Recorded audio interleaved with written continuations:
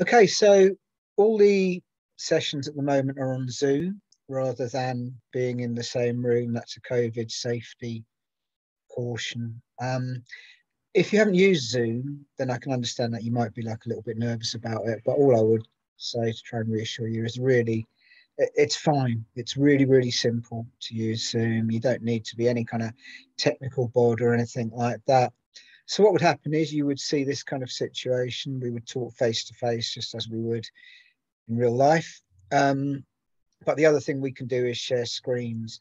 And let me give you a little sample of that. So I'll click share screen. Okay, so this might be what you would be looking at, for instance, if I was trying to show you how to do something. Now, I can share my screen, show you how to do various things like that, or you can share your screen and we can go through it in that kind of way as well. So either I can show you how to do things or you can do things under my instruction.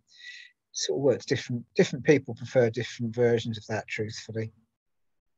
And that's how Zoom works. It's at least as good as face-to-face stuff, if I'm perfectly honest, because you get a better view of the screens than you would in real life, really, where people are sitting at angles to the screens.